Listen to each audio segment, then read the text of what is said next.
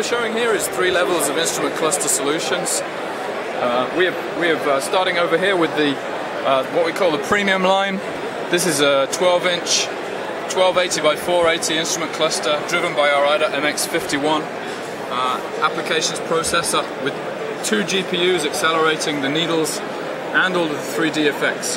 And the demo was created for us by our good friends at TAT in Sweden. This is a nice big dashboard screen. Yeah. So this is kind of where we see the future of instrument clusters, where there's no real mechanical moving elements anymore. Everything's done with graphics, and it can be reconfigured. You'll see in a moment it'll switch over to a different skin. We've got classic, we've got luxury, and we've got futuristic skins on this demo. So nice. You can obviously have a lot of different information. You have service information. You can browse your music that's on your iPod that's connected to the system, and see all of your safety systems. So we're excited about this one. That's going into your premium level cars today. If you look over here, this is what we call a mid-high line instrument cluster solution. So this is really the future of high volume instrument clusters for at least for the more developed markets. So in one single chip we can drive a wide QVGA graphics panel with some pretty fancy animations. We can drive directly 6 gauges with integrated stepper motor drivers with patented stall detect technology. All of the vehicle interfaces, and everything can be done on a 2-layer PCB, and that's really important to keep the cost down. And if we move over to here, so this is more of a low-end, low-cost solution. Again, a fully integrated system on a 16-bit microcontroller. It drives directly all the gauges. It drives a dot matrix display. Very cost-optimized solution.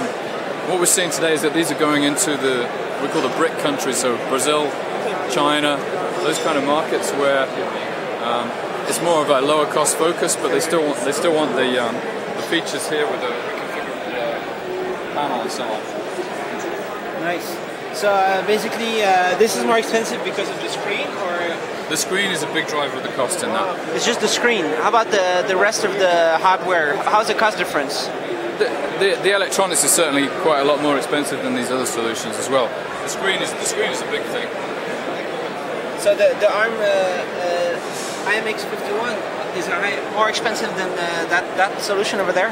Yes, it is, and these high-end solutions are about really the best graphics you can get in an automotive qualified solution, because you just want to deliver better graphics than anybody else can do.